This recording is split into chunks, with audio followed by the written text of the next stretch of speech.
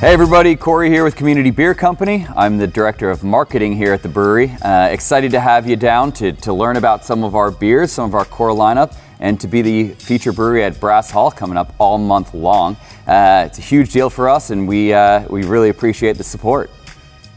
All right, Mosaic IPA is probably, I should say, is definitely our most popular beer. It is kind of what put the brewery on the map, I guess you could say. It's a American-style IPA predominantly featuring the Mosaic hop, which is a hop grown in the Yakima Valley in the Pacific Northwest. It's known for a lot of bright, tropical, kind of juicy flavors like mango and papaya and blueberry.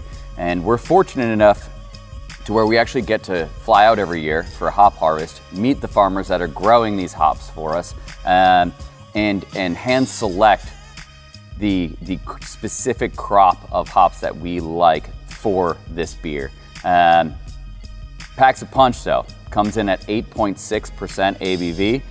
It's by far and away typically the best deal you can get on beer when you're at a Mavs or a Rangers game. But it is a delicious beer, and even for that 8.6%, goes down ridiculously smooth. So be careful with it.